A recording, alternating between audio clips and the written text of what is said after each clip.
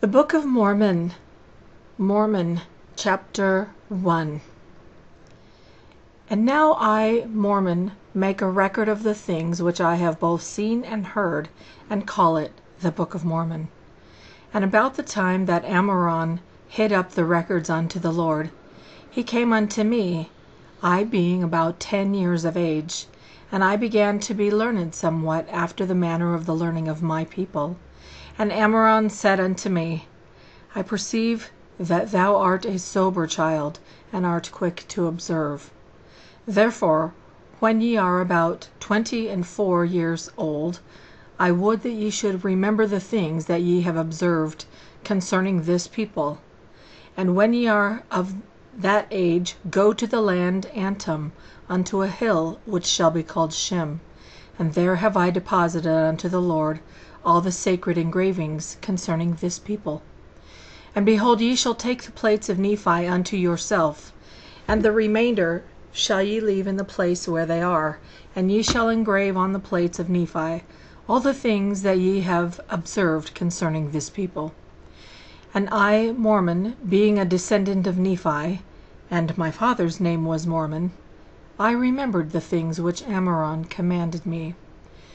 And it came to pass that I, being 11 years old, was carried by my father into the land southward, even to the land of Zarahemla. The whole face of the land had become covered with buildings, and the people were as numerous almost as it were the sands of the sea.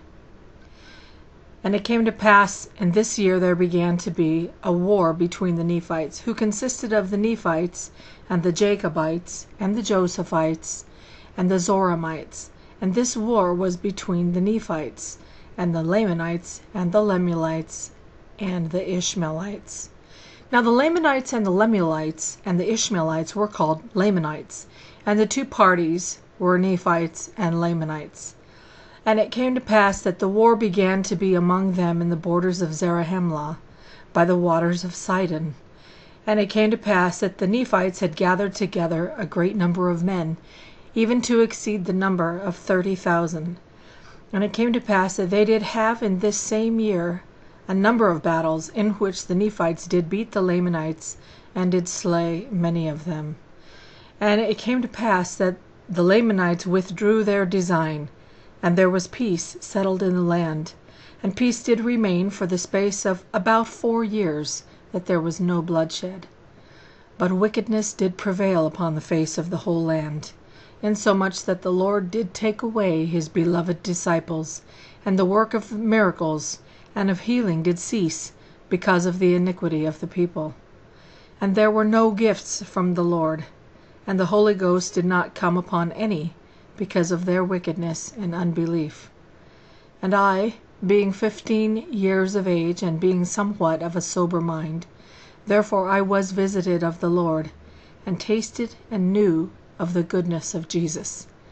And I did endeavor to preach unto this people, but my mouth was shut, and I was forbidden that I should preach unto them. For behold, they had wilfully rebelled against their God, and the beloved disciples were taken away out of the land, because of their iniquity.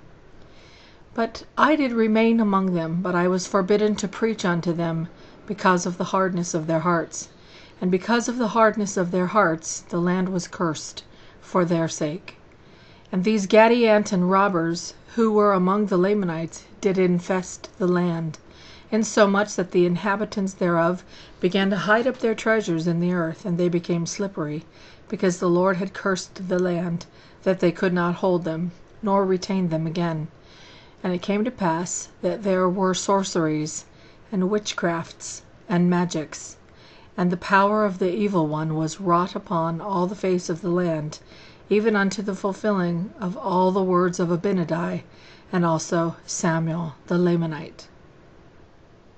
Bye.